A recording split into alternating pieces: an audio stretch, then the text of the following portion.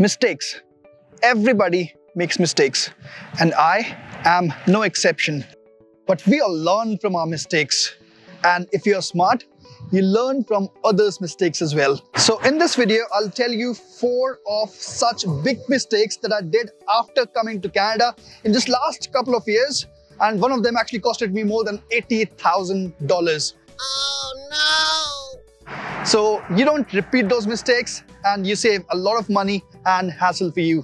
The first mistake was to get married. All the husbands will tell you the same thing. But I see a couple coming from there, newly married. No.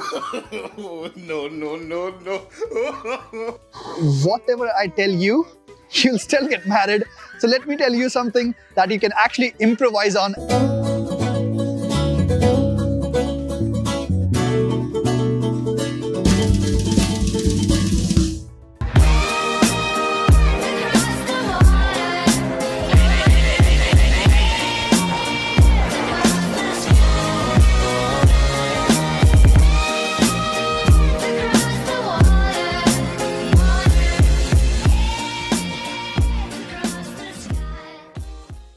Okay, let's start with the first mistake that actually costed me more than $80,000. Some of you might be aware that a few months ago, I got my first home here in Canada. While we started looking for it, in the month of August 2019, we wasted around 10 months to get our first home. And by delaying that decision by 10 months, we actually wasted around $80,000. How come? The home that we got, we saw a very similar home right in the start of our search, which was around $65,000 cheaper. Obviously, the price of the houses get increased. It got increased by $65,000 only in 10 months. And also, in the meanwhile, we wasted around $17,000 to $18,000 paying the rent, which eventually turns out to be more than $80,000, which is approximately 45 to 46 lakh rupees. And I had our own reasons why we had to wait for 10 months. Firstly, because my credit score was not good. I'll come to that in the second mistake. Then I waited because my wife did not have the PR. We waited also because we wanted to save some more down payment towards the first home. We also had a couple of other reasons why we waited, but eventually that all turns out to be excuses. And by the way, I came to Canada in late 2017. So if you calculate the loss from then, it would eventually be around $120,000 to $130,000. Oh no! Right, so learning for you, what you can learn from my biggest mistake. First of all, you should plan to get your first home as early as possible. Every person says that here in Canada that you should enter the market as early as possible. You're wasting a lot of money if you're paying the rents. Even if you sell your home around the same price, 5 years later, you'll have all that money that you'll pay in rent in your pocket.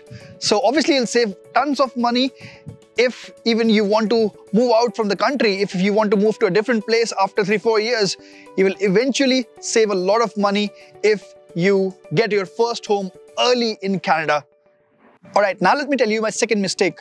In December 2018, I went to India for a short break for my marriage. And just before going to India, I remember going to a supermarket. I actually went there to buy some groceries and they offered me a credit card with a cashback of $25, something like welcome bonus of $25. I grabbed it and I paid the transaction of that day through that credit card and I forgot about it. So the remaining amount that I did not pay was just $19. Obviously, I did not do it deliberately. And I went to India, I totally forgot about it. When I came back, I moved to a different place, so I did not get the statements also. And that actually hurt my credit score badly. And just because of those $19, my credit history got hit badly month after month for 7-8 months. When I realized it, it was too late because my mortgage pre-approval application got declined and I had to postpone my plans of getting the first home.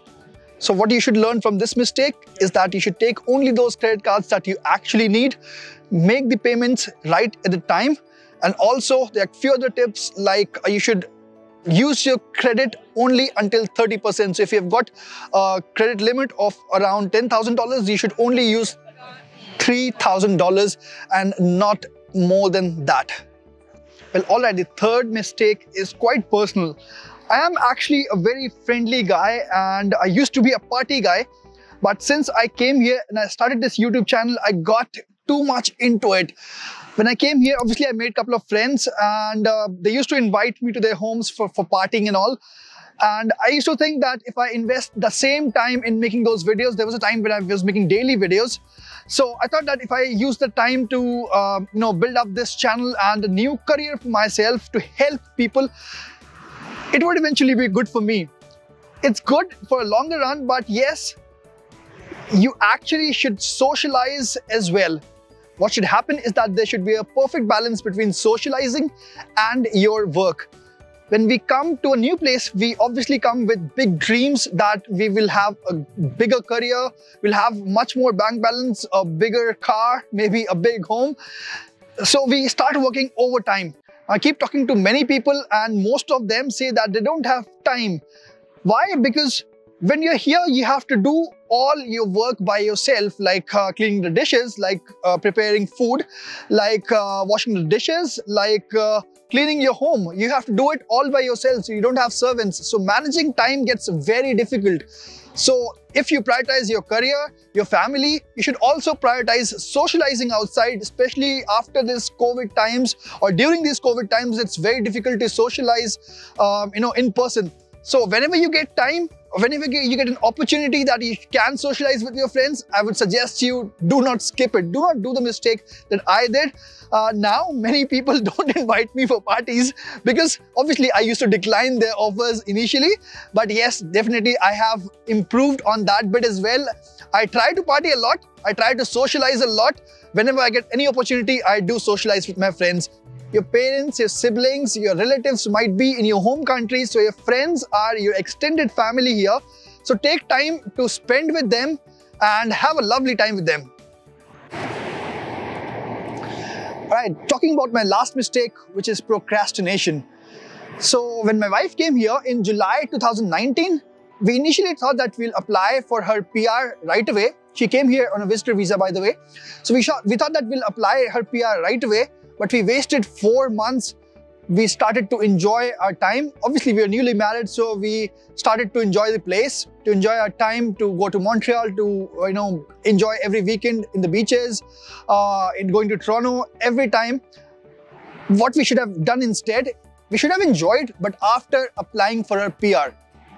Now, because of that, what happened is that she got her work permit after 3-4 months in the month of March. Then COVID happened, she could not work, all the frustration also was building up, and then eventually she got her PR this week, which is still good that she's got her PR now, but eventually after almost 11 months she got her PR.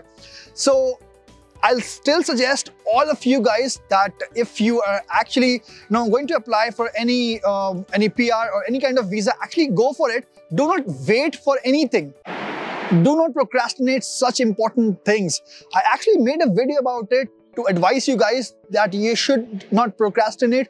This is probably the biggest mistake that we guys make, and I did that mistake. I am really feeling guilty about it. But yes, these things happen, but you should learn from your mistakes. And that is the reason why I want to tell you that if you actually are applying for your spousal PR or anything like that, do apply for that PR. Try to estimate the time, how much it will take. Do not get frustrated with that thing. And then when you apply the PR, enjoy your time. It's your time. You should definitely enjoy it to the best. Alright guys, so those were the 4 big mistakes that I've done after coming to Canada in the last couple of years. And I definitely don't want you to do these mistakes. So I really hope that you would have liked this video. If you did, please click the thumbs up button.